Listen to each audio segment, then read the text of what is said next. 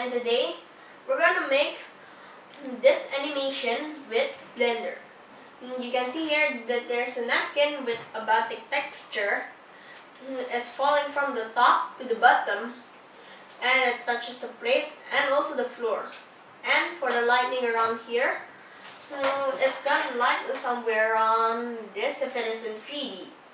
So let's go to the next video to see how it's made.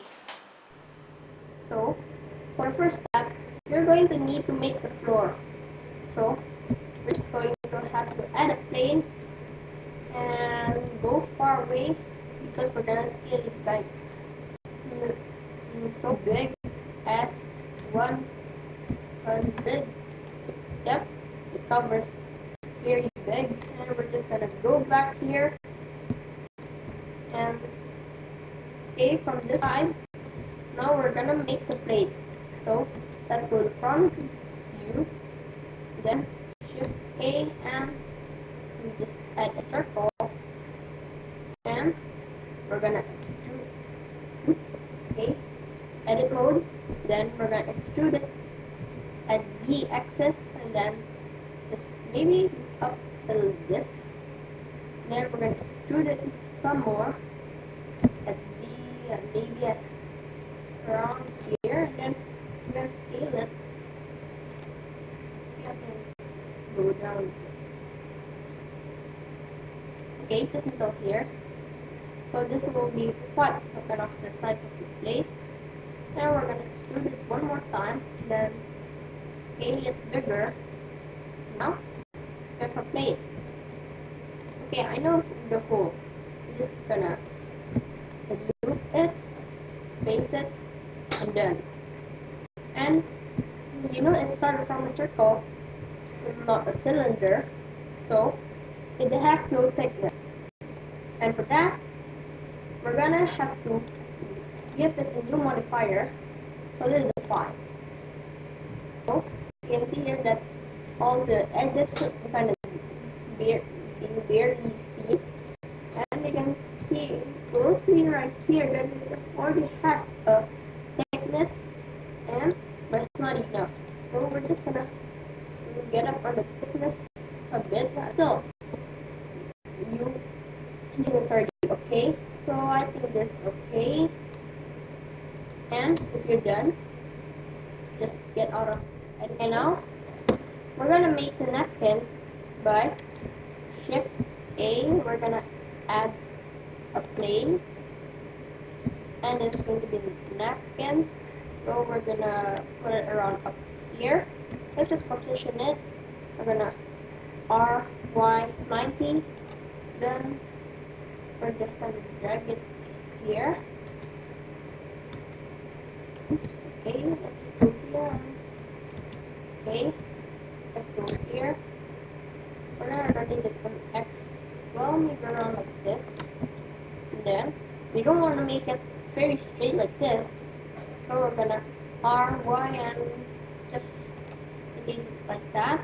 And we're gonna put a part of this napkin falling to the floor and some falling to the plate. So the plate is aligned with this line, so we're gonna put it here, so some will drop here and some will drop to the floor. And we're gonna give it a float modifier, and this float gives it a behavior as a float, so it will fall down, fold over, and do anything else. But if we go to edit mode, it's only one face, so it won't bend or anything. So we're gonna subdivide it. Subdivided number of cuts, we're gonna set it to 24. Okay, done. After we're done, we're gonna get out of edit mode. Then, as we want to fall on the plate and both also on the floor, we're gonna set the plate as a collision. Oh yeah, so sorry for this one. For the step, we're gonna set it to 10. Back in here, both of them must be full, so for the damping, it won't bounce off for the friction, it won't slide over. Also for this, the whole floor, we're gonna set a collision too, same like just now. Then A was here, and as we only wanted 80 frames to go along, we're gonna set the end frame to 80. So we're gonna test it. We're gonna bake this now. We're done, and we're gonna test it. Okay. So you can see here that it already did that, and it already moves around. But okay, let's just go up a bit first. Okay, so let's just select that. So it's actually here, and it actually you can see just now that it falls out of the plate. So we're gonna drag it into the plate a bit. Then, and just in case the particle friction must be 1000, so it doesn't slip off. Then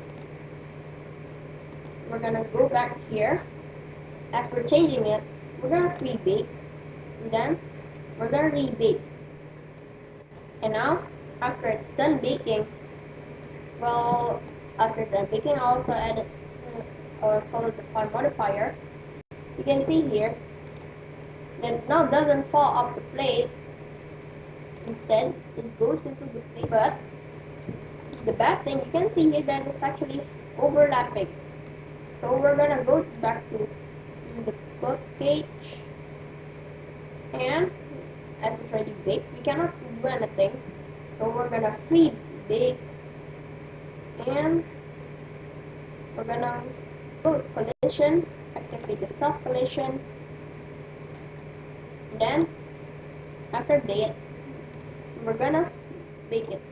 So now, after we're done baking, so we're gonna see it. Oh yeah, from here. So now you can see here that now everything looks nicer, but we're just gonna add a subdivision surface, and just because of subdivision surface, it doesn't affect anything about the baking because it's outside the physics. So we're gonna set the view into 2. The render must be same. And then after this, what I've done so far, let's just save it. Okay, let's just save it as napkin. Okay, so the raw. Well, I'm just gonna say napkin 2 because I already done year 1. And after that, we're just gonna save it.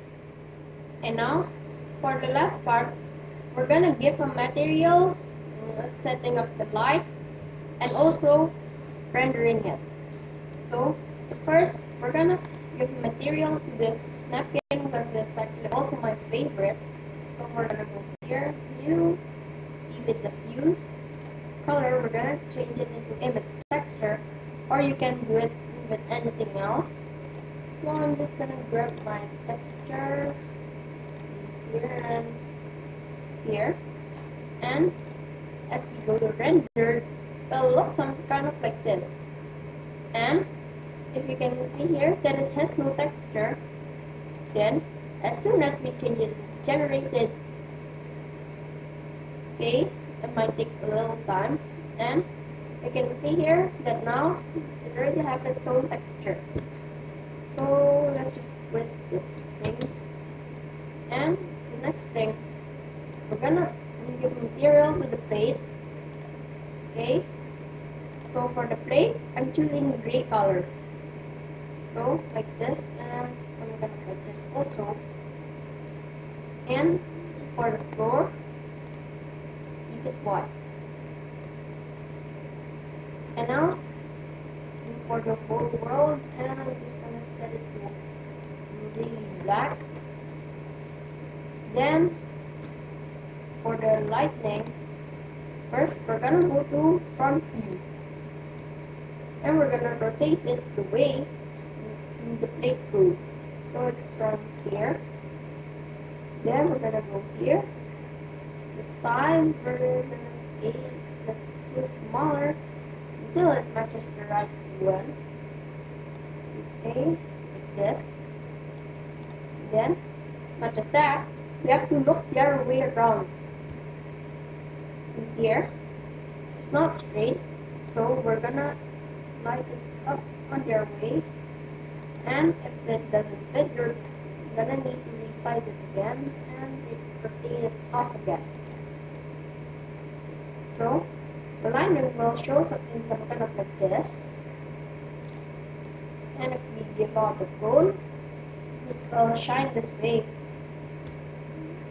So I think I'm just gonna go here, take it just a bit to here. So it's perfect right now. The whole cone is now shining on the plate. Okay, now we're gonna see if it is rendered. Okay, so you can see here for the first one, you can see that the light is not bright enough. So we're gonna change the strength into 1000, and we're just gonna